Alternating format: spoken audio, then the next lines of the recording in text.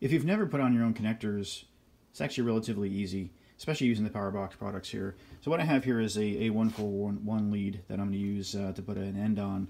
And we have a couple different simple tools.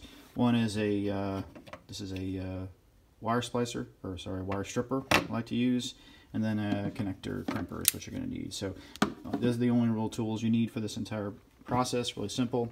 Connectors. So here's a package of full connectors here. This is the male connectors we're going to start with.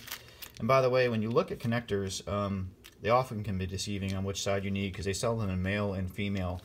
I know it sounds stupid, but connectors are done by the pin shape, not the actual shape of the housing. So oftentimes the old JR style connectors like these are here, they look like they could be opposite. So what I say with this is that you need to look at the actual pin type. So for these type of connectors, which I really like about PowerBox, is they use the same pin. So this is the actual pin that goes in the connector here, right? And this pin, you actually will slide this piece into it inside the connector and then put the housing on it. And that is actually why then this is the piece that goes into the next connector, so it's considered the male side. So even though it has the housing around it and it looks like a female as it goes into it, it actually is the other way around because of the way the pin shape is. But included in the package that you have is these couple pieces. So you have instructions here, which are really nice because it's just a simple guide to go through it. You have the actual center connector, the pin holder. You have the pins, and you have the housing, and you've got the actual male piece inside your pin connector. So they come out looking like this. You just have to wiggle these the pins off, some of these to get the pins to break off the piece of metal there. I've already gone and cut the ends off. So some simple things to make it really quick is you really only need 3 millimeters or so. It's like 3/16 or just over an 1/8 inch or so of wire at the ends. I like this type of wire stripper for this type of stuff because I can do all 3 wires at one time. So here's the wires flattened out. You can see the twisted piece behind it. You just want to flatten a little piece so you can get these together like this.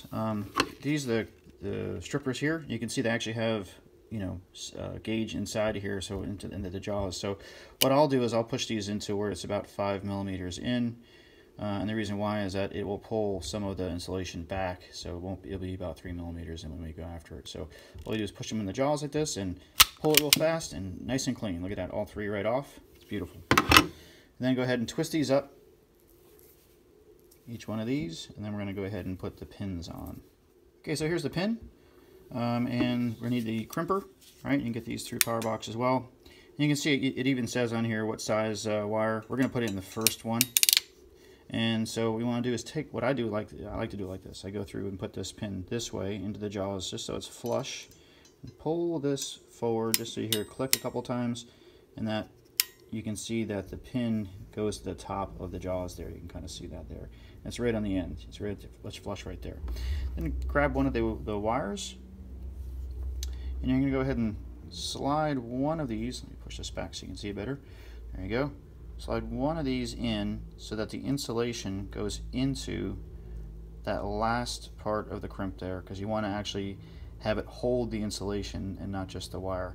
So you can pull it down then, here, click all the way, then it releases, and boom, there you go. It's crimped perfectly, right? So one of the things with this wire, if you notice with the PowerBox wire, is that the insulation itself is I don't know what the material is, but it is fire resistant or heat resistant. It's really lightweight, but you'll notice the wire itself, really fine strands of copper. So this is why we like this stuff. It works really well.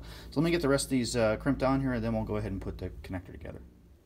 Now that we have all the pins on, we want to go ahead and put the wire in the right order, and it's blue, red, and white. And you can tell by, again, the sheet that they give you is really nice because it shows you we did the first step, of course, stripping the wire. Then we went to number 2, put the pins on, and now we're going to slide them into the housing here. So same direction as said. And what you want to do is make sure that so you can see that the piece here, this little tab, you can see the indent here. This goes to the top because that's actually, this piece catches the tab. You can notice the flat side goes in the bottom, right? So in the connector itself, you can see the holes in it. You want to hold those up as you do this. You can try to wiggle them in there, make sure they don't turn. So they go in like this. You'll hear them click. Clicked right in. And you can see they are pulled. So little tabs that you can see in top, they're grabbed, right? Then you go ahead and you want to grab one of these male pin pieces here. Slide them in. Goes in all the way. And the next thing is the housing piece here. So, and you can see this if I can get this on the camera. You can see there's just a little V. Let's see. Maybe angle this way. And it's hard to see it. You can kind of see a little V in the middle there. And the V goes on the top. It goes this way with the pins up. And just push it in the housing. And just click right in like that. There you go. And that's it. It's in. Oh, almost all the way. Sometimes I got to push it a little bit. There we go. Click. Boom. There it is. All the way in. That's a connector. So these go pretty quickly. Really nice pieces. And of course the male side is the same without, so the female side is the same just without the pins that go in the housing. So it is the same connector. So really simple. Hope this helps you guys out, and if you have any questions, hit me up on Facebook or some comments. Thanks.